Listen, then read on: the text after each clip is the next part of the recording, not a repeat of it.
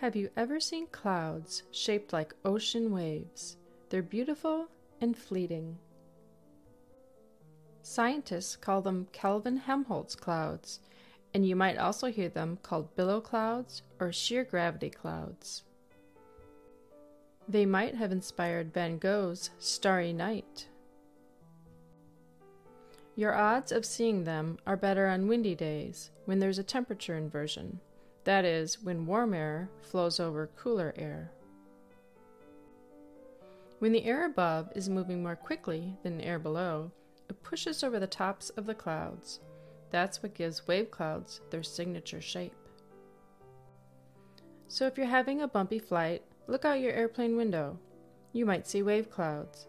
Atmospheric turbulence and wave clouds go hand in hand. And it's not just Earth. Other planets have wave patterns in their atmospheres too. Planetary scientists call them Kelvin-Helmholtz instabilities.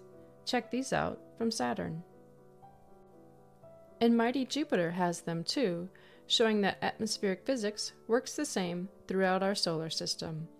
Maybe someday we'll see them on planets orbiting distant stars. If you get a photo of these clouds, submit it to us. We're EarthSky, and I'm Kelly Kizer Whitt. If you enjoyed this video, please like, share, and subscribe. Thanks for watching, and special thanks to EarthSky's global community of photographers.